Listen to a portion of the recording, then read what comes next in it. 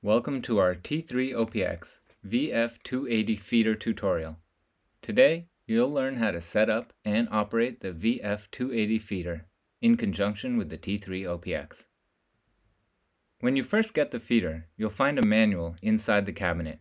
To open the cabinet, on the side you're going to push up and then twist, and then bring the handle down. Here, you'll find the user manual. Now, let's put the cabinet back. Push up, and then twist, and then bring the handle down.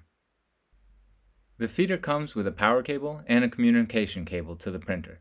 Currently, the T3-OPX does not support starting the feeder with the communication cable. It's important to remember to keep a bit of space between the table and the feeder to make sure that no damage is done to the belts. Keep a little bit of space, as you can see here. Now, plug in the cable. You can adjust the height of the VF280 feeder using the 4 screws found inside of the cabinet here. You can loosen them and turn them to raise to the desired level. Once you're at the desired level, lock them in place. The knockdown separator pictured here is responsible for allowing media to slide through the feeder. The blue separator wheel is a hard material that provides less friction. It's ideal for multi-thickness media, things that are delicate or easy to damage, products like bags, boxes, and multi-fold envelopes. The black side of the wheel is softer and will provide more separation. This is ideal for objects that are dense and cause more friction between the pieces like cardstock or envelopes. Now we'll show you how to switch between the blue and the black side of the wheel. In order to switch between the wheels, we need a 3/16 Allen wrench. And you'll have to loosen it on the side here. We want to make sure that only one side is touching the material and that you don't have two halves touching them. Now once we do that, you can lock it in place and ensure that it doesn't move. These are the exit rollers. They're spring-loaded. Essentially, they help the media exit, and they're adjustable. You can adjust the position of the exit rollers using a 3 32 Allen wrench.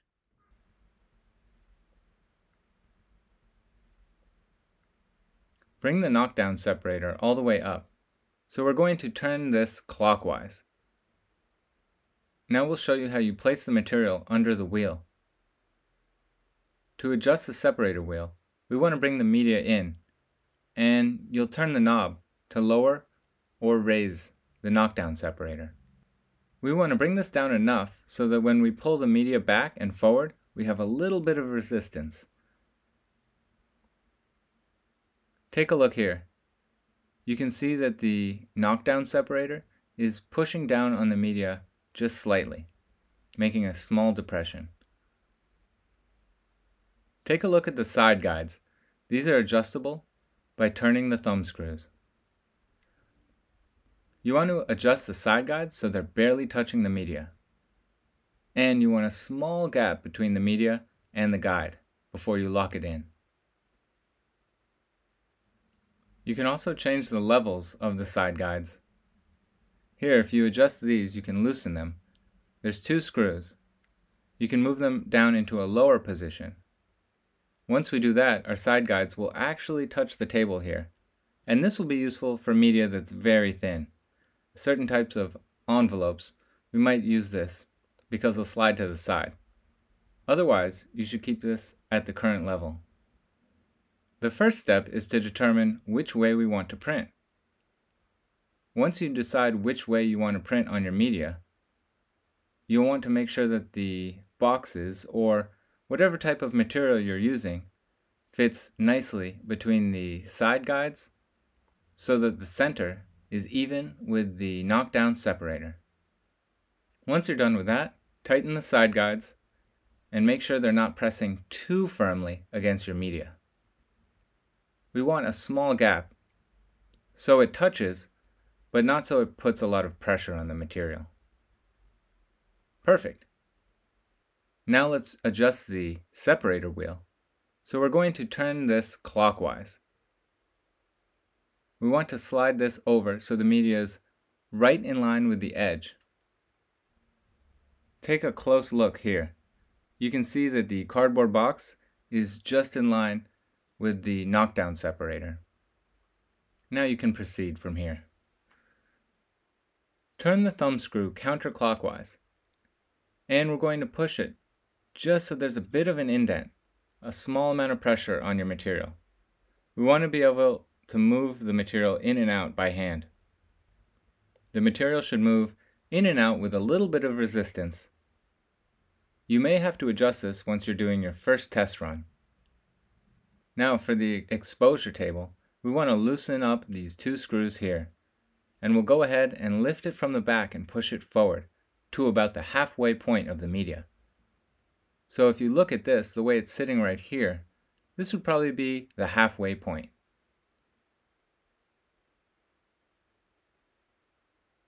Now our final step is going to be the wedge. Align this so that it's in line with the knockdown separator right in the center. And we want to put the rest of our media in at this point. You'll see that the wedge slightly lifts up the media. The first piece of material on the very bottom is set forward a little bit, and the rest of the media is stacked on top of each other. Now you want to push in the wedge so the media is just touching the back. Now lock it in place using the thumb screw. Let's take a look at using the wedge when we're using paper bags instead of cardboard boxes. The process differs very slightly. You can feed bags the same way that we did the cardboard earlier in the video. The only difference is that you want to use this little guide in the corner where the handle meets the bag.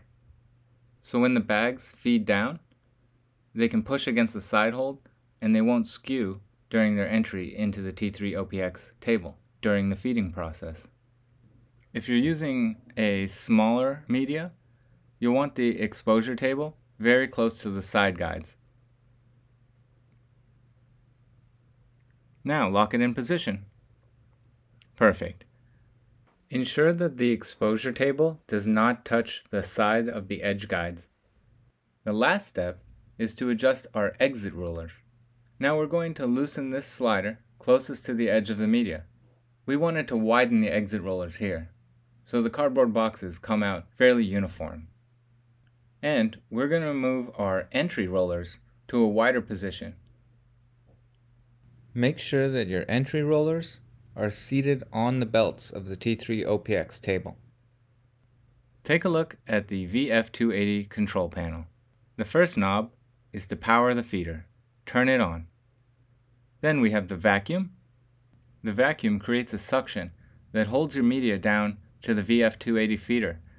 This is very useful when your media is lighter because it'll create a suction between the media and the feeder. Then we have the stop button, the jog button, which allows the feeder to move forward while you're holding the jog button. Then we have the start button that turns it fully operational. And of course we have the feeder speed knob. You'll probably want to set the knob to level 2, 3, or 4. Make sure that you're using the same speed as the T3-OPX table. Now let's test it out. Turn the feeder on and engage the vacuum. Make sure that the T3-OPX table is running, and you can test feeding the media with the T3-OPX print engine raised. Make sure that it feeds through uniformly. Make sure to calibrate the height of your media using the T3-OPX touchscreen. Now you know how to set up and operate the VF280 feeder. Here's a demonstration of us printing on paper bags.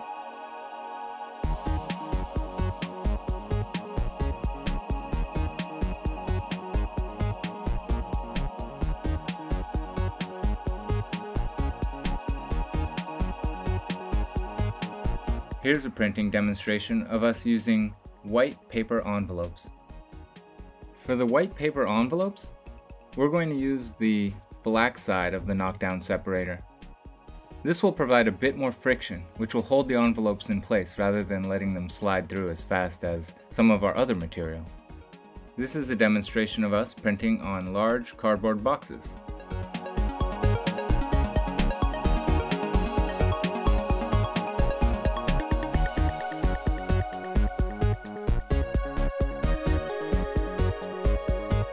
And that's it!